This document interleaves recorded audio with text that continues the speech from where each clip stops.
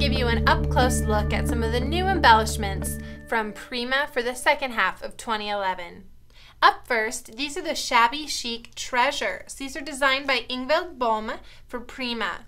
These are hard resin embellishments and they have a whitewash finish. These are perfect for your layouts, cards, or your home decor projects. There's also some new designs in the Say It in Crystals embellishments. You get 2 pieces in each package. These are the 12-inch in length Say It in Crystals pieces. And you get this one piece that is just the rhinestone, it's the thin strip. And then the wider strip features the pearl and the lace centers.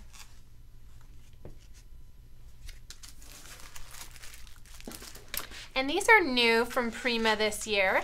These are the art tiles. So these are tiny 1-inch tiles that coordinate with Prima's paper collections. So these ones in my hand coordinate with the Printery collection. And these are fun. These are the new twisters. They're glittery, shimmery, pastel or glitter. Kind of like a floral wire material.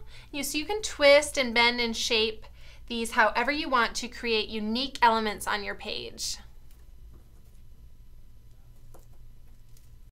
And these are the new Crystal Palace embellishments. These are the colors. These are twisted floral wire embellishments that feature glittered shapes and pearls.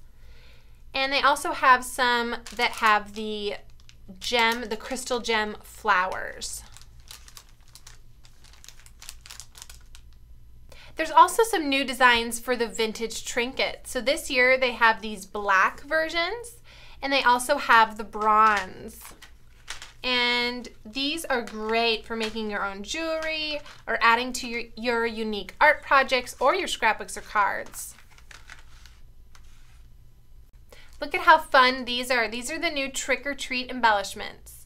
And these longer pieces are on the floral wire. And there's also these cute little butterfly bats. These are perfect for scrapbooking or home decor. You can bend and shape them just how you want.